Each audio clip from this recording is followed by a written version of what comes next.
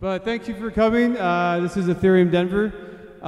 Before we get kicked off, I just want to say thank you to our generous host at Enterprise. Enterprise has been our home for the past about year and a half, and it's much appreciated. They're super chill here. I know some of you actually work out of here, and it's a cool spot. Thank you very much. Thanks also to Shapeshift. Disclaimer, I also work at Shapeshift. Shapeshift was kind enough to provide some swag. You're about to hear from them shortly. And thank you to Chainlink and our presenter, Delano. So just before we get it, jumping in here, quick show of hands, who's here for the first time at Ethereum Denver? Okay, cool, welcome. Denver has a really good crypto scene. Quick bit of history. Ethereum Denver started about 5 years ago. Back then there was already like a vibrant Bitcoin meetup. We decided to start a Ethereum meetup over this new technology that, you know, who knows if it'll work or not. Turns out it sort of did. Things are cool. Denver and Boulder is becoming increasingly like a crypto hub. My own vision for this scene is that someday, you know, you'll have Silicon Valley, but we'll have a crypto mountain right here. And if you, I know some people went up to Wyoming. If you look at our neighboring state as well, this is actually working out to be a really vibrant region for crypto. I think it's our Wild West kind of fuck authority ethos combined with, I hope nobody here likes authority. Yeah. Cryptorado, yes. Yeah, we're trying to blow up a hashtag, hashtag Cryptorado. But it's actually turning out to be that increasingly just a positive and good nourishing space for crypto. There's a lot of businesses here, Salt, Radar Relay, Shapeshift. There's more and more coming all the time. So you're in the right place. So that said, I'm going to hand it, actually, real quick, somebody had something to say about a, yes. I think. So anyway, guys, we are starting a blockchain onboarding service. It's called First Contact Crypto, if you haven't heard of it already. We're just now getting to an MVP stage with our website. And on Wednesday, we're doing a pitch competition at Denver Live Foundation. Obviously, I'm not in control of promotions and marketing. So we're doing a pitch competition at Founders Live Denver. It's on Sherman Street, 1576 Sherman Street on Wednesday at 6 p.m. If you guys can possibly make it to vote for us, we get a whole bunch of like credits for computer infrastructure. So if you guys would want to show up and give it a listen and give us a vote, we appreciate it. Thank you. Do we need to be there physically to vote for you? Yeah, unfortunately, okay. I guess. Yeah. Okay. I was going to send my thoughts. I'm not in charge of this kind of stuff, so you'll have all the answers. Thank you.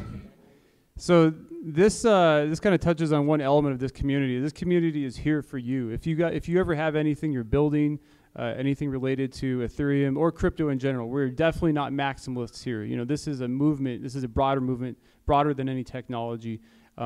You're always welcome to come and talk about it or give us a heads up, and you can present. Who is us? That's myself, Kent. Sasha and Corey are also organizers of Ethereum Denver. They're not here tonight, but they're awesome. We have Dan as well, who is a tireless advocate of crypto in this space. Tireless. Keep rocking it, Dan. Lastly, before I hand it over, I just want to do a quick disclaimer. I kind of do this at the start of every meetup, but it's important to keep in mind. Some of the technologies we'll talk about tonight, Ethereum, Chainlink, and a lot of other stuff, are investments. Always remember to be very deliberate and cautious in investing in crypto. This is a high-risk, high-reward environment. Never invest more than you can lose. Be very wary of people on Twitter hyping anything. You know, you see a lot of this. You see this from maximalists. You see there's way too much of this. Always do your own research. Be skeptical, and definitely, by all means, have fun and invest. But make sure you don't get caught up in the hype. Secondarily, always use a hardware wallet. Does everybody know what a hardware wallet is? Okay, cool. If you're trusting Coinbase, yes, Coinbase, they're okay, they seem legit, but you never know. It's essentially kind of a crypto bank, and we're trying to get away from banks. more importantly, a hardware wallet is the only way that you can know that you actually have custody of your own keys. Otherwise, you're running a massive risk, and it's actually pretty easy to set up. And yes, there's more to come on that. That's all I'll say. But yes, invest cautiously, use crypto wallets, and yes, have fun. Okay, so just a quick, so my name is Delano. First off, I'm an ambassador for Chainlink, and my real job is a software engineer at Ticketmaster. So just kind of curious who, just get a feel of the room. How many people in here are developers or software engineers? Okay, all right, cool. So maybe a little bit, about half, maybe less than half. And then how many people have tried their hand at writing an Ethereum smart contract? Okay. Okay, no, that's cool. All right, so. And okay, so cool. Then I think this is going to be a pretty decent presentation for you guys because I'm going to go a little bit more in depth as far as some of Chainlink's approach to tackling some of the inherent issues with solving this problem they're trying to solve. So the title of the presentation is Connecting Smart Contracts to Off-Chain Data, APIs, and Traditional Payments. But we're going to get a little bit of background about, let me check the time here real quick. We're going to get into the background a little bit about blockchain, what a smart contract is, and then what sort of issues might arise when trying to connect that to the real world, and how Chainlink aims to solve that. So,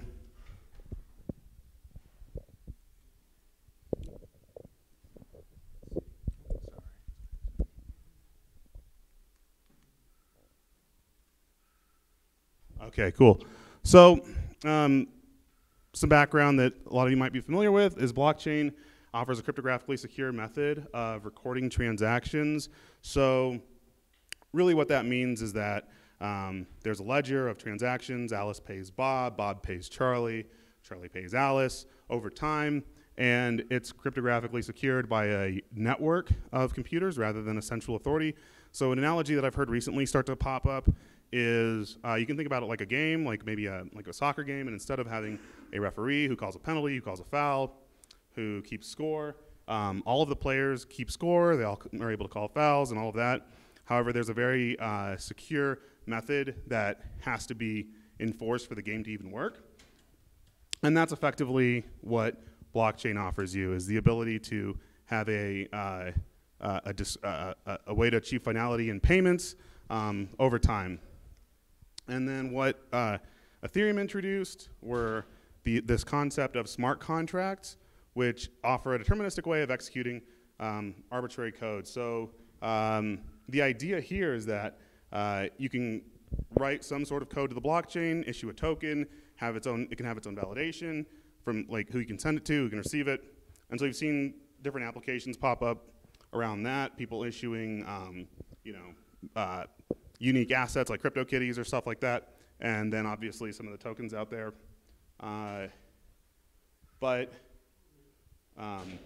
Currently, smart contracts are unable to connect with external data on their own, and this is an inherent feature of smart contracts. In order to be deterministic, you can't have one particular node responsible for getting off-chain data, and if it's going to be deterministic, you can't have some of the playback be dependent on, what was the closing price of the S&P 500. You can't do that because it's not deterministic. So that's sort of one of the pillars of Ethereum is, it has no features per se, right? So all of these features have to be built on or done off chain. And by Chainlink's estimate, 80% or more of smart contract use cases are going to require some sort of off-chain connectivity. So right now what you have is, I lost my picture, whatever. So blockchain middleware creates connectivity. And basically what Chainlink does is it allows for something called oracles. Chainlink focuses on blockchain middleware. And these oracles are pieces of code. I mean, if you can run Docker, you can run a Chainlink node. And they fetch external data so that smart contracts can include real-world events. So Anything that can receive some sort of connection over the internet, you could probably have a Chainlink node execute. So one of the big features of this is having smart contracts finally tap into widely accepted bank payments. So there's the PSD2 standards in Europe, which basically say, hey, all of these banks need to start being interoperable, and people need to be able to say, I want to just transact money across banks without having to wait for tons of time for it to reach, you know, some level of finality. So that's probably an interesting use case there. And likewise, you can connect different disparate systems via Chainlink. So you can think about having a Chainlink node, listen to something happen on the Ethereum blockchain, and then firing an event in the real world. So likewise, you want a smart contract to execute from the real world, you can have a smart contract actually force something to happen in the real world with Chainlink. So you end up with end-to-end reliability for your smart contracts, and there's a particular approach that Chainlink has in order to achieve this. And there's a few tenets, and I kind of added one to the last if you've seen some of this presentation elsewhere. But the big one is decentralization of oracles into Oracle networks. And that comes with its own set of challenges, which a lot of them have already been addressed, at least in some capacity, by the team. And binding commitments by oracles of smart contracts so that oracles have to enter into some sort of an on-chain verifiable agreement where there is some sort of skin in the game component to this. And then provable reliability for individual nodes and networks so that you can actually see, you know, Bob's node has been able to respond to 95% of jobs that they've said they were going to. All of this is verifiable on chain. And then defense in depth, which really involves a lot of hardware security. So with trusted execution environments, and we'll get into a little bit about like what that looks like and what that is. And then scalability. So this is a big one through threshold signatures. And that's actually, that's probably one of the more interesting things to really come out of Chainlink in the past couple months. So decentralization, what does that look like? What does it mean? Right now, you've got a source of decentralized computation. So you've got your Ethereum blockchain, a bunch of nodes, confirming transactions over time. And then if you wanted to have some sort of off-chain event trigger that, you're dependent, at least currently, unless you're using Chainlink, on a centralized oracle to fetch or interact with your data sources.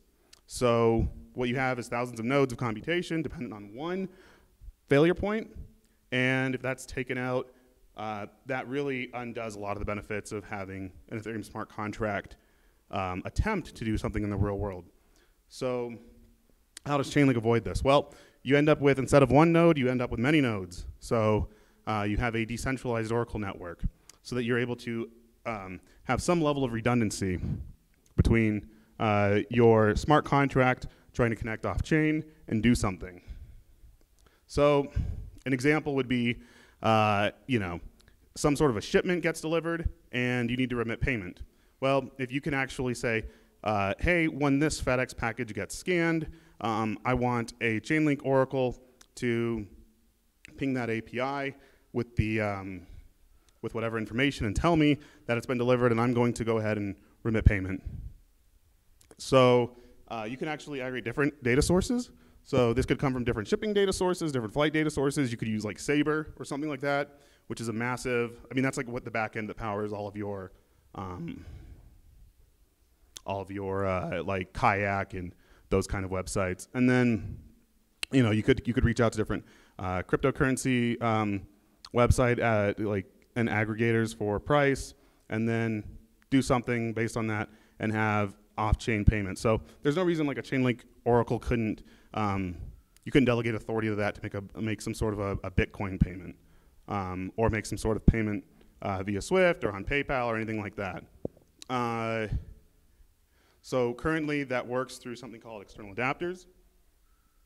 And what those are basically anything written in any language that can communicate to a Chainlink node via JSON. So as long as it can actually talk to it with your typical you know, web stack kind of communication, you can have it execute stuff in the real world.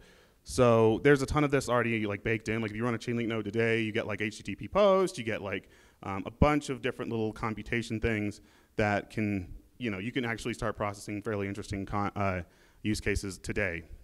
So a quick overview of the architecture.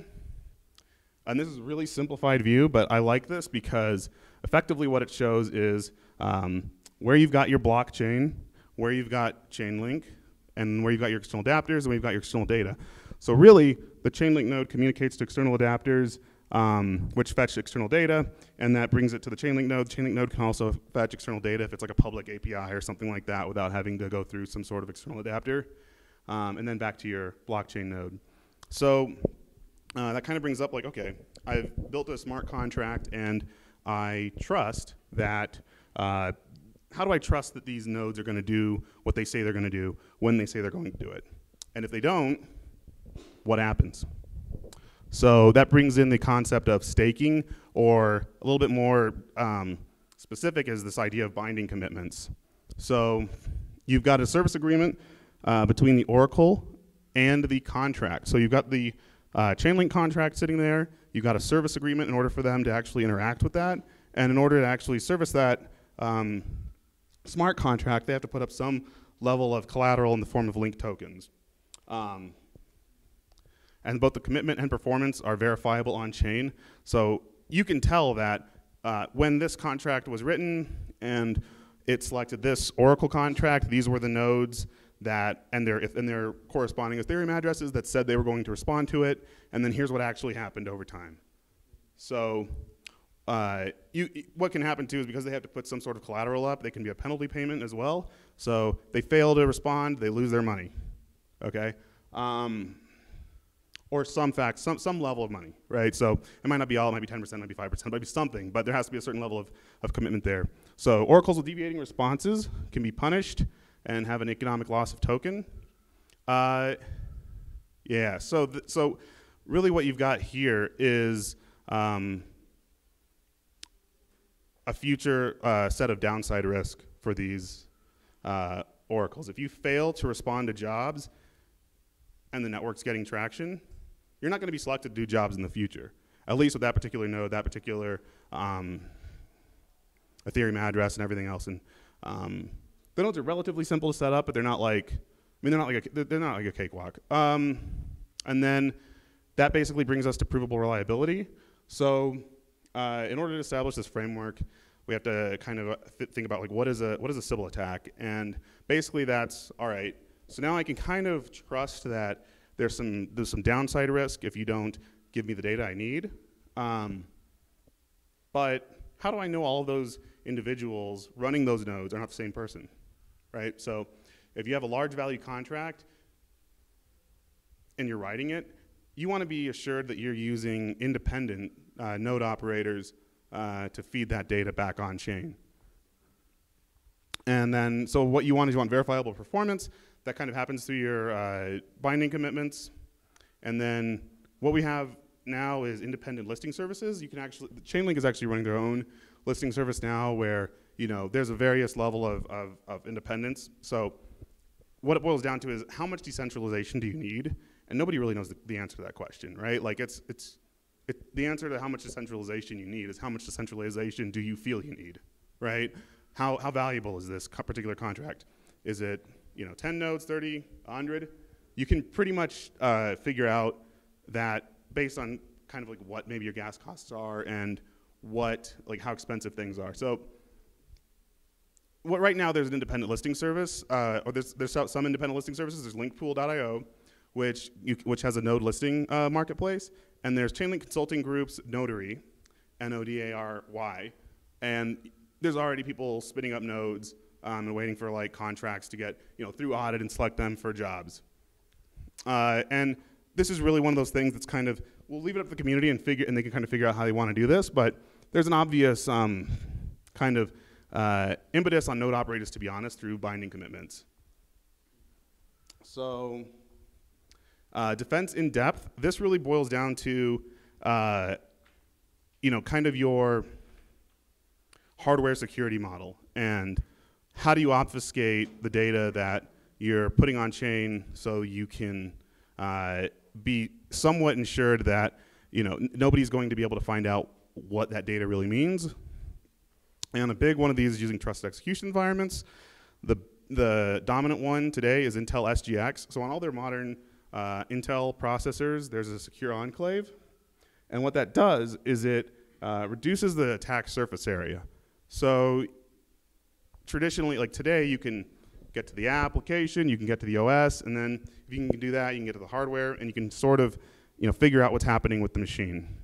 What Intel SGX does is it says, okay, here's a part of the hardware that even the OS or the user can't access. Now, there are some concerns. It's still early days for this technology. If somebody has direct access to the hardware, they might be able to do some stuff, but with a cloud service provider like Azure on their DC instances, you can run a Chainlink node with on a machine that will be SGX enabled. So, sort of where do you want to put that level of trust? And then you've reduced the attack surface area dramatically. If somebody has access to the application, they're not going to have access to what the hardware is encrypting and decrypting. So last year, Chainlink bought an implementation of this called Town Crier, which was built by Ari Jules and some of the folks at Cornell. And what it does is it basically gives this a way to interact with a lot of common libraries. So you can offload your computations for stuff like random number generators, that kind of thing, which would be super expensive to run that kind of stuff on chain. And you probably wouldn't even get a very random number. So you can also kind of reinforce some level of confidentiality for your payments. You would basically take the public keys for those SGX pieces of hardware, use that to encrypt the data.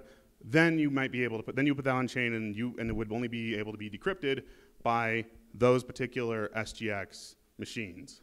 So if you assume that your SGX machines aren't compromised, then you could be relatively confident that you could put some information on there that is relatively that you would want some degree of privacy. So that's pretty much what it offers. There is control of private keys for use by a smart contract. And there's a ton of well-tested libraries. So really all it is so this is kind of an architecture diagram of how it works.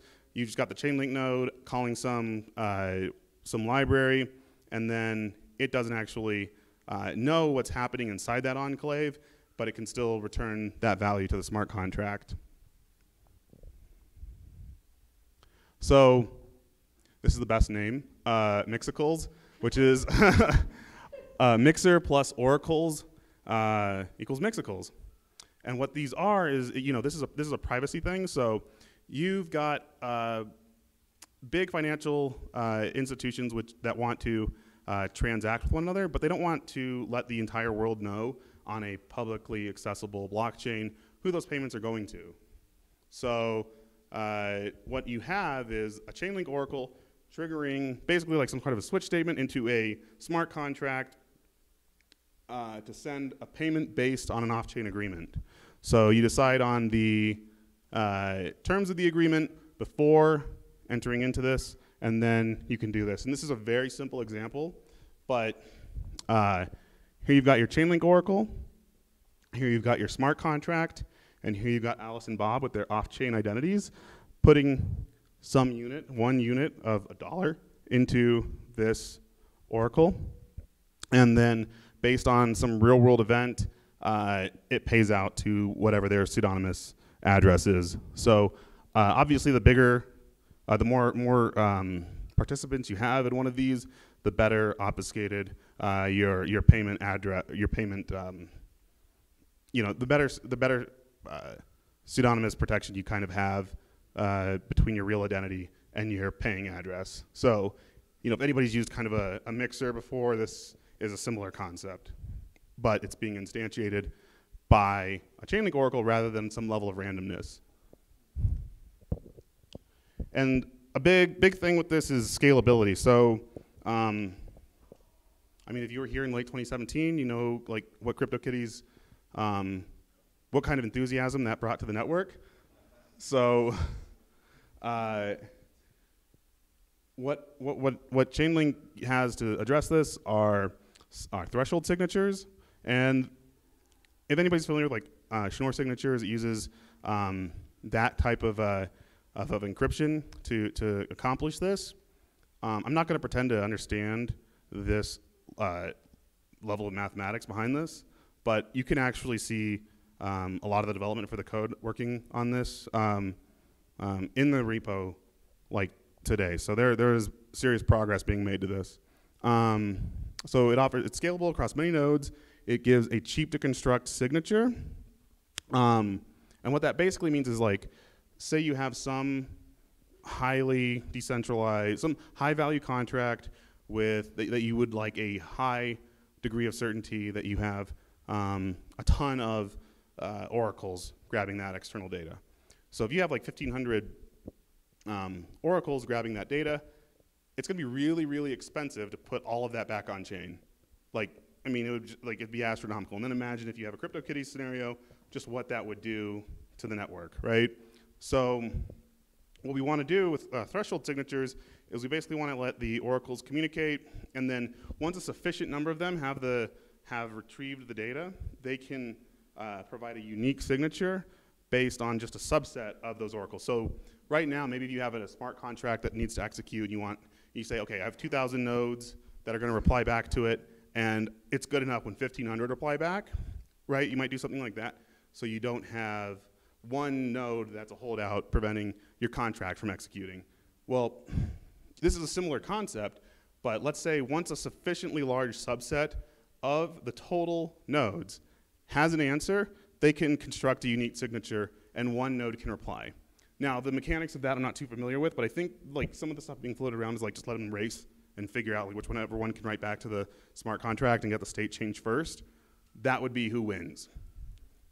So, like in this example, you basically have a 1,500x cost in savings. So it does not it doesn't scale like linearly. So it's very, very exponential how much more you can save. So you can actually choose to have several thousands of nodes get this information, and you will get a unique signature written back to the blockchain.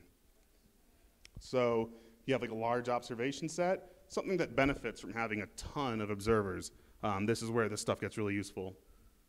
So I'm going to wrap up a little bit now, but like as a quick recap, you've got your defense in depth, you've got Intel SGX, they've got support for that at the actual hardware level. And then you've got this concept of using many nodes to execute something on chain, and maybe many nodes to do something off chain as well. So, I mean, these nodes can reach out into the real world, and they can take real world data and return it back to the smart contract. One of the innovations there that I want to talk about real quick is this idea of transfer and call.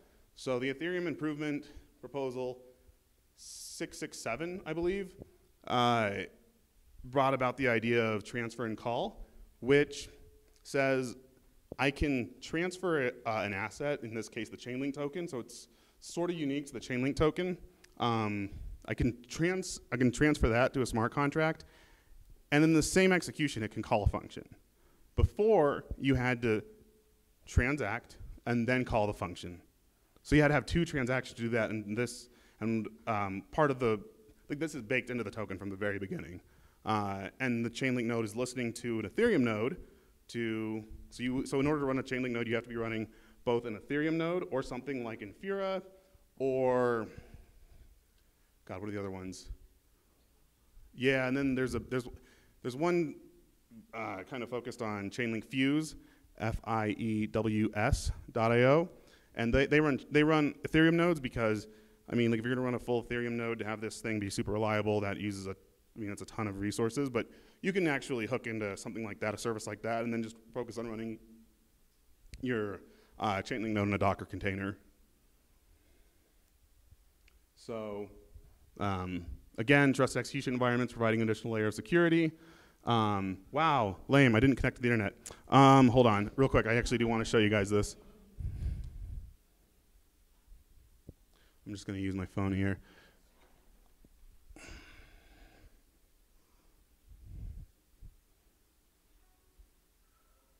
So this is an actual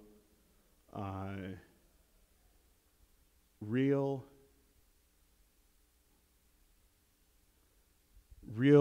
implementation of Chainlink today. Hold on. I'll actually, since I think this, I don't think you guys care too much, I'll just pull, if I have to just pull this up in a web browser. No, come on. Okay, now let's do this. All right, sweet, I think it's gonna load. There we go. Okay, so what you have here is you have a smart contract that all it does right now is it just says, here's the current price of Ethereum, okay? Don't cry. And it is using all of these different aliased Chainlink nodes here to basically query the price of it via some external adapter and then write it back to the smart contract. So if you say you had a decentralized finance application that does something really super simple, like I want 10% of my salary in Ethereum, right? Okay, I'm gonna run payroll and I'm gonna say at about midnight on, the second and last Friday of every month or whatever, I'm gonna pay you, right? How might that work? Well, you could use this smart contract, grab the current price of Ethereum, and then have some sort of another Chainlink node listening to it and saying, okay, I'm gonna buy this much of Chainlink, I'm gonna buy this much of Ethereum, and with this percentage of their salary, and dump it into some address, right? So I mean, just stuff like this is pretty useful for that kind of thing, especially if you're going to use some US dollar, pegged asset like Ethereum in sort of that application. So again, reliable inputs and outputs are really kind of the key building blocks for interesting smart contracts that can do things in the real world that I think maybe all of us are sort of interested in. So there's your documentation page, docs.chain.link, and Chainlink is hiring. They're hiring a ton of integration engineers. I think they've grown the team to like 25 plus people now.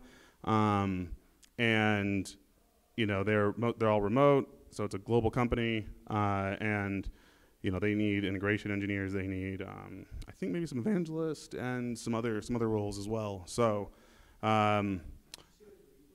yeah, there is actually. So, I think if you just go type in GitHub Chainlink, you can see the repo, and then there's also a pivotal tracker that's public, so you can see what's being worked on and by whom. You can even say sign up and say hey, I want to try it. You guys have anything minor for me to work on? And the nodes are written in, if anybody's curious, the nodes are written in, the node code is written in Go. The front end UX is written in React and TypeScript. And obviously all the smart contract stuff is Solidity. So please take a t-shirt. And if you didn't get a t-shirt in your size, there's another one of these happening with Market Protocol. Same place, same time, different day, next Wednesday. And Market Protocol is a decentralized finance product. So they do stuff with derivatives and that kind of thing, and all of that's Chainlink. So you can actually see this is what's being built and worked on by other companies today. So I'm here if you guys have any questions. Yeah. So can you speak to possibly any, with the mechanism that you're using, speak to any constraints or technical challenges that you guys are currently working on? Yeah, so right now, the product is deployed to mainnet, and what's being worked on now are the additional contracts for binding commitments or staking, and threshold signatures. So, but if you're curious about if you're curious about that, you can actually see some of the code for threshold signatures being worked on in the repository today. So this stuff is actually being built right now, and that example that I showed was a mainnet application. Okay, so you're mainnet, but you're still working on solutions at this point. Yes. So exactly. Thank you. So who's a node operator? It sounds like you're going to need to have thousands of node operators, and at that point, are you dealing with some sort of geographic consensus among operators? Are we talking like regions or? Yeah, I mean, I don't really think regions would have too much of an implication in there. I mean, obviously, you might have some like latency issues, but you know, I don't know if your contracts are really high frequency enough that you're right now for that to be an impact. But yeah, I mean, that's a good question. So, but like, are you a node operator, or is like someone who's approved by consensus a node operator? anybody can be a node operator. And what's the incentive mechanism there? So if you want to be a node, so you get paid in Chainlink. So when you pick up a job or when you put up collateral, the collateral is in Chainlink, the reward is in Chainlink, the Chainlink token actually gets transferred to instantiate or to do some sort of state change. That kicks off a job. So the nodes are listening to Chainlink based smart contracts, and then that actual transferring call to say, do this function. And since this is running the Ethereum network, at what point does gas need to be used? So gas needs to be used whenever the contract is written to. So if you were to say, okay, here's this contract that's going to initialize some sort of thing, some sort of function, then you use gas to transmit the token to that contract and the node pick up on it. And then the writing back to the contract by the node, which has its own Ethereum address, because it's got an Ethereum node and it's got a Chainlink node, which actually has an Ethereum address. Then it has to be, you have to have Ethereum and Chainlink. Well, you don't really have to have a Chainlink if you're just servicing Java. You need Ethereum, some amount of Ethereum for gas right back to the smart contract. And obviously, like, so to kind of talk about threshold signatures, not needing every single node to write back to like an aggregation contract, for instance, or back to the smart contract, and then that having to do some sort of aggregation process. Sure, but then how are you ensuring the node has gas to send? So a person's running the node, and they just literally fund their Ethereum address on their node with gas. And if they don't? Then it would fail right back, and you'd probably have an issue with maybe your binding commitment, and you would be able to withdraw some amount of Chainlink out of based on the penalty in there. Does Chainlink have a minimum number of oracles they'll allow to associate with Chainlink, or is 2 the minimum? Can you? And you can use 1 or none. Okay, got it. Yeah. I have a question. So, say if a smart contract, and maybe I'm running my own Chainlink node, and I want to connect to a couple oracles. Maybe I just want price information. How does that work in terms of the binding commitments? What's the failure case? So if they don't respond in a certain amount of time, obviously that would be one case where they lose their stake or some percentage. Right. If they, how is veracity checked? Is that just by the smart contract? So the accuracy of the data, right? Yeah. So is there like a reputation system? Yeah. So like the reputation system would probably just be built. So I don't know what Chainlink's thinking about reputation. They might write something themselves, but I believe the current plan is to let the community deal with the reputation part of that. So the second part of your question, and you can you could imagine a scenario where you're just checking to see like, okay, what percentage of commitments that they said they were going to respond back to did they actually do? Sure. So that's like one component. And then first part of your question, like kind of basically what the veracity of the data is, like the accuracy of the data. Yeah. So if you have several Chainlink nodes responding back, you're going to know which nodes provide answers that deviate too far from like the mean, right? It's really the smart contract. So it's up, it's basically so it's up to kind of them. Like so, there's some you can go into the repo now and actually look at some of the aggregation stuff that's there, like simple like min max like mean stuff, but calculating all that stuff on chain is kind of expensive. So again, that's like sort of why you want to have some of the threshold signatures where these oracles are able to say, okay, what's this, and who responded with everything, and what's the signature for that, and then one is writes back. So I'm wondering specifically about like games. I think games scenario where you might not fully, obviously, you wouldn't necessarily fully trust the oracles or choosing to connect to it. Right. Kind of game it in terms of like they're gonna, where you can check that what you're getting back maybe is within a range is acceptable, but maybe it's being maliciously, the data is coming back, it's maybe some bias and they're trying to like... Right. Just like they're trying to goose it in like a certain direction. Yeah, right? That's something you just have to handle on the smart contract side? Yeah, so that's something you have to handle on the smart contract, and then so really a lot of this boils down to like how do we make the execution like sort of the nuts and bolts of contracts like more reliable, more autonomous. Yeah. You know, you're still gonna. This doesn't necessarily do away with lawyers or get rid of like contract law, and you know, but it does help like say, okay, I need to get all this data, and then we need to get penalties some sort of payment, and it just needs to go, right? So this is how we take advantage of code, right, that cannot be stopped to do things in the real world that cannot be stopped and have some level of assuredness and tamper-proofness. So, Very cool. Thank you. yeah. What happens if there's like a large like cloud provider outage that most of the oracles rely on? Yeah, so that would suck, right? But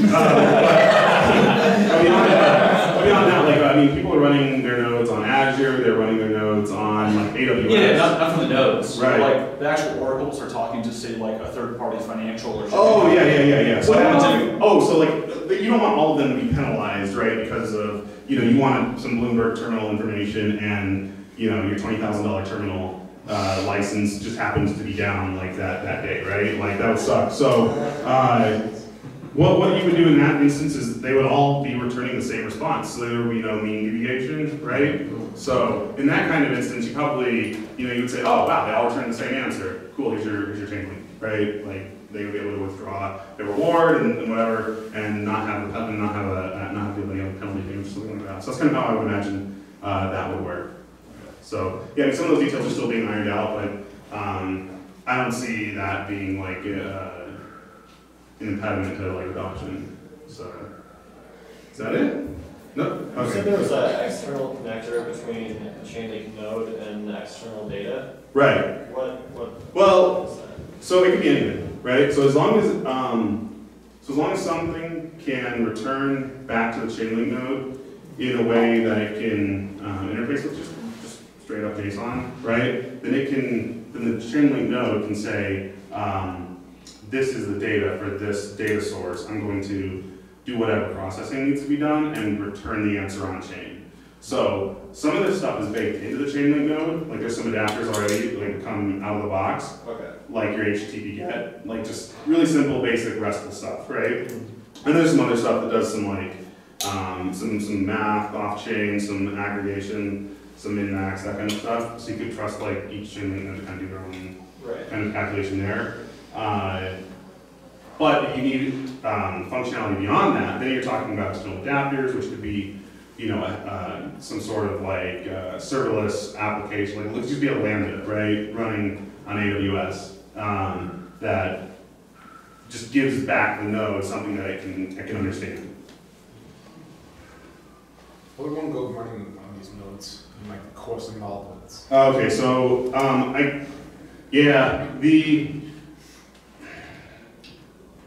I've seen people get away with like running something like just above like the AWS like free tier, right? And then using like Ethereum.